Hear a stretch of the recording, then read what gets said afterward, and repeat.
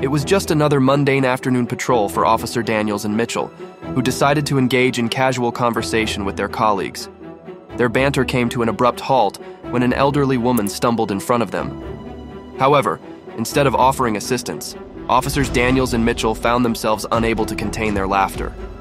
Yet, their amusement was short-lived as they soon discovered the identity of this mysterious woman, the mother of someone significant, plunging them into potential trouble. Before we embark on this captivating journey, we kindly invite you to show your support by engaging with our content. Please consider giving this video a thumbs up, subscribing to our channel, and leaving a thoughtful comment stating, "I've subscribed." Additionally, if you find this story as inspiring as we do, don't forget to share it with your loved ones. Your support means the world to us. The question arose, who was this elderly woman, and should they apologize for their inappropriate behavior? Most importantly, would their jobs be at risk if they failed to do so? As Officer Daniels and Mitchell initially embraced the police force, they were enthusiastic recruits, eager to uphold the law and serve their city. However, over time, their sense of valor and honor diminished, transforming them into individuals who would laugh callously at a woman's misfortune rather than extending a helping hand. The routine patrols and trivial crimes began to feel monotonous, leaving them unfulfilled and discontent. They perceived a neglect of their potential, which they believed deserved more meaningful assignments. Clara, meticulous about her appearance, found herself stumbling and dropping the contents of her bag as she fell.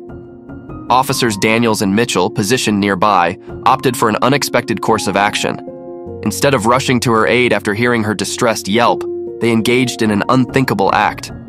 Officer Daniels let out an inappropriate chuckle, quickly followed by Officer Mitchell's boisterous laughter. Amidst the disapproving stares from onlookers, a young woman approached Clara, demonstrating genuine concern and checking for injuries. Ignoring the situation, the officers continued making jokes, oblivious to the disapproval of the crowd forming around them. The young woman couldn't contain her fury and confronted the officers, questioning their commitment to protection and service.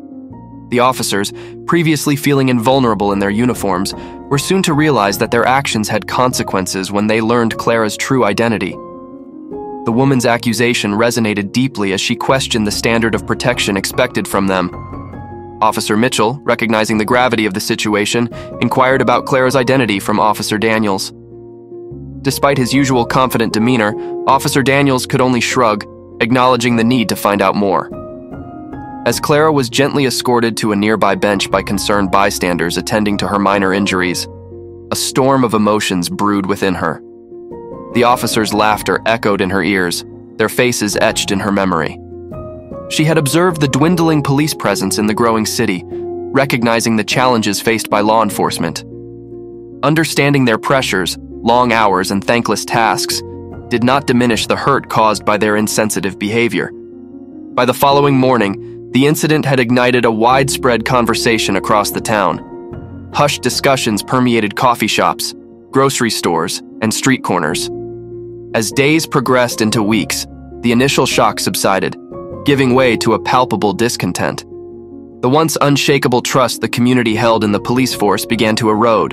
Parents issued cautionary advice to their children, and elderly residents, including Clara, felt a twinge of unease at the mere sight of a police car.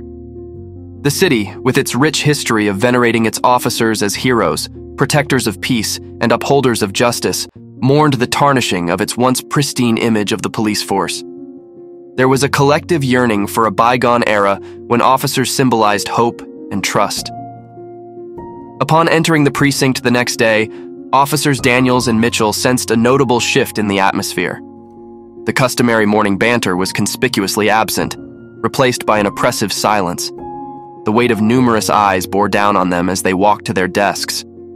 The usual nods of acknowledgement were replaced by cold, distant stares. Throughout the day, it became evident that Daniels and Mitchell had become the disgraced duo of the precinct.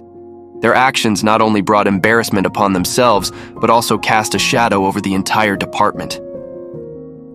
The gravity of the situation weighed heavily on Daniels and Mitchell, transforming their earlier indifference into a gnawing anxiety. Back at their desks, Officers Daniels and Mitchell urgently powered up their computers.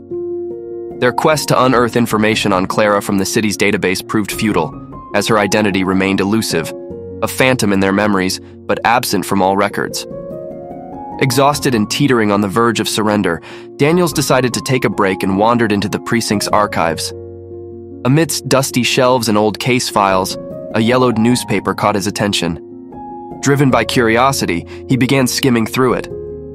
An article within the pages seized his focus, hinting at a significant event from years ago.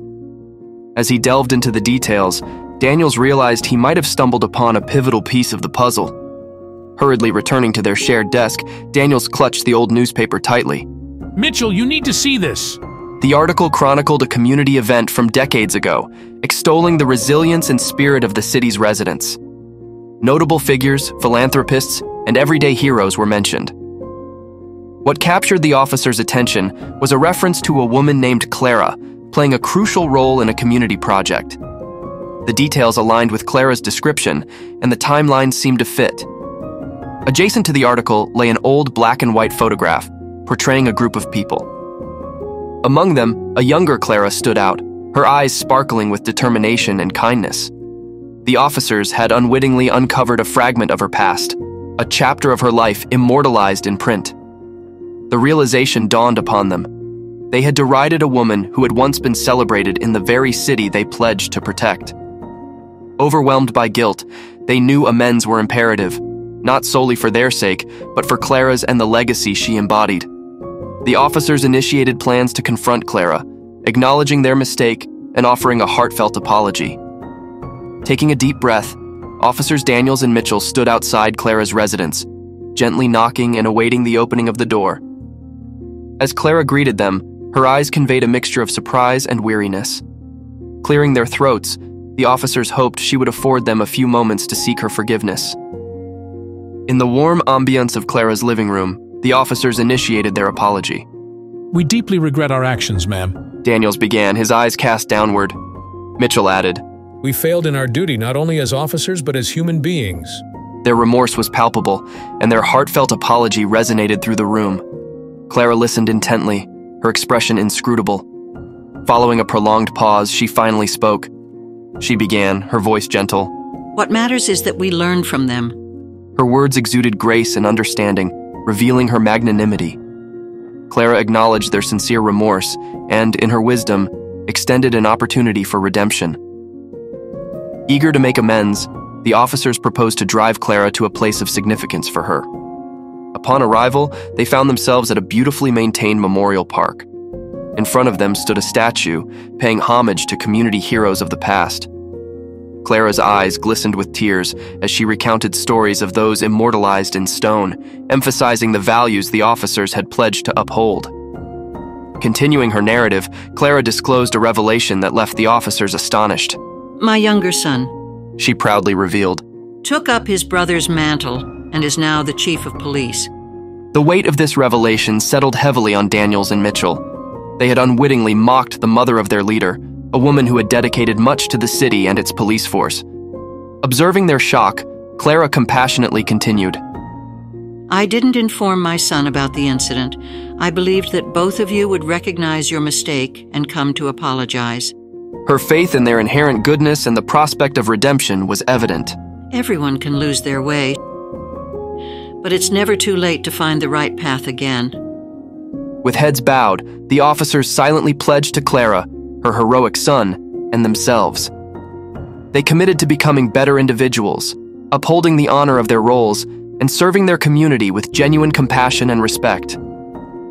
As days turned into weeks, the community began to witness the transformation in Officers Daniels and Mitchell. Their earnest efforts to make amends and their unwavering dedication to their roles gradually rebuilt the trust that had been fractured. The story of Officers Daniels and Mitchell emerged as a beacon of hope for the city, a poignant reminder that it is never too late to rectify one's mistakes and rediscover the path to honor.